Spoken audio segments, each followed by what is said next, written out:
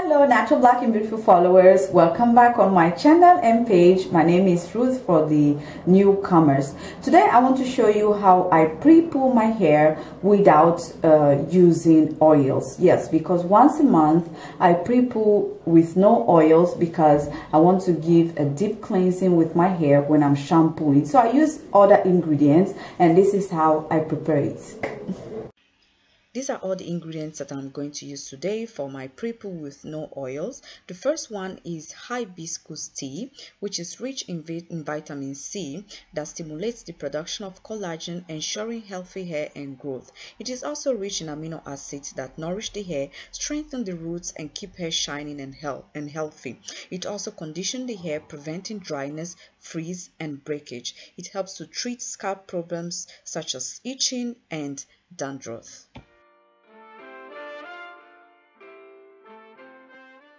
Onion juice is the second ingredient. It contains sulfur, which may provide the hair with the nourishment it needs to grow. It may also increase the growing phase of the hair.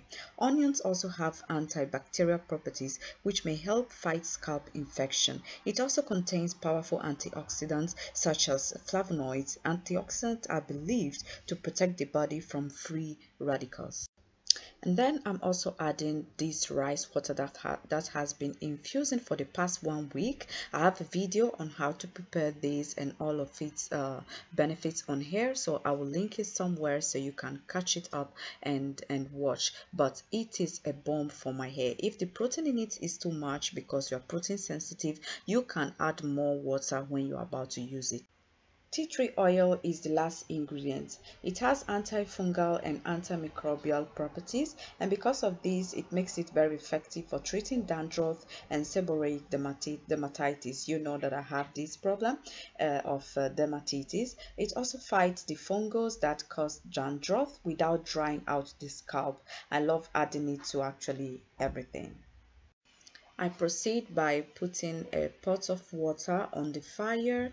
Drinking water is better, and adding few leaves of the hibiscus. I will let it boil for a few minutes, then I'll off the fire and let it cool down a while before adding it to the other ingredients. While this is on fire, I go ahead and cut my white onion. I'm using white onion. You can use the type that you want, like the red onion is good as well. Some onions are very juicy, so you don't need to add water while you are blending it, but other onions tend to be a little bit dry, so you need to add just few drops of water so that it can blend well.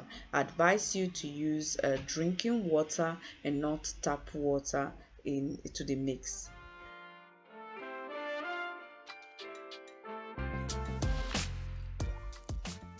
When you finish mixing it, you can let it sit for a while in order for the onion to infuse the water, and then you go ahead and sieve it. Take your time to sieve it. Take a spoon and let all the liquid be separated from the onion. You can also take a cheesecloth, pour the mix in it and just squeeze the onion juice from it. You use the method that works well for you.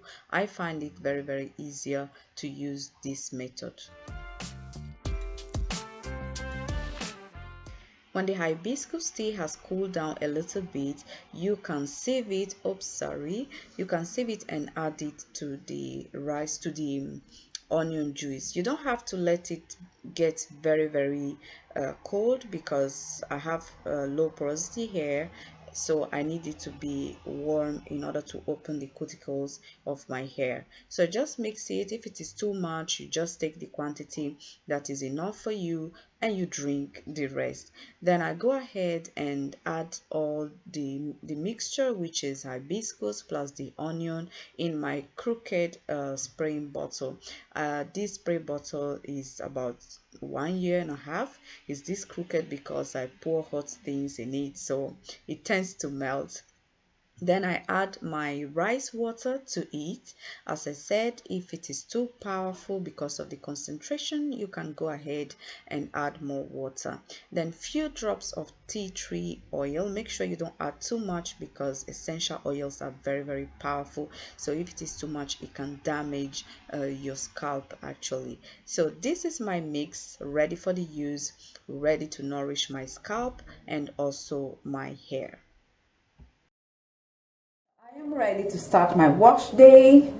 As you all know, I wash my hair once a week, and this is the mix. It's still warm, very important since I have low porosity hair. But even if you have high porosity hair, it's still good that you start with warm water in order to keep warm liquid, in order to keep your cuticles closed, because if you use it cold, your cuticles are going to close. And you keep your cuticles open, not closed during the process, so that you can absorb all the nutrients, because if it is closed, nothing is going to be absorbed. So you see, I'm spraying it on my scalp, and I'm going to spray it also all over my hair, and I can feel it that is so warm on my scalp, and that is very good. If you're like me, that you have some parts of your crown that are more fragile, then tend to spray more products over there. My fragile area is my crown, where my hair tend to get damaged very easily and dry as well. So make sure you add more products there. So I'm spraying it on my hair now. I just prepare the quantity that is needed for today. I'm not going to keep it in the fridge or anywhere. Remember your edges. Most of the times we forget our edges when we are spraying this product.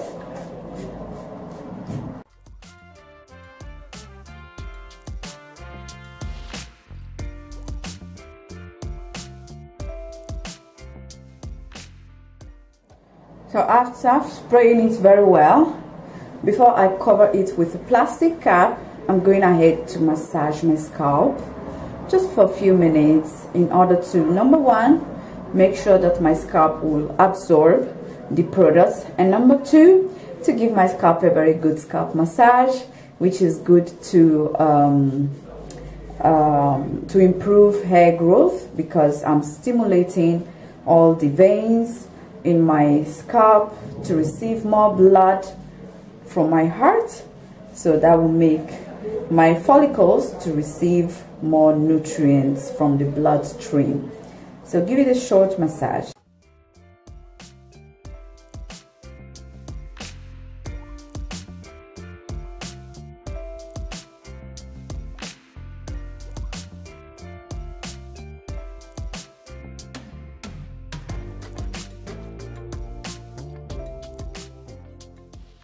I go ahead and apply a plastic cap in order to steam my hair, keep it warm for just 10 to 50 minutes is enough.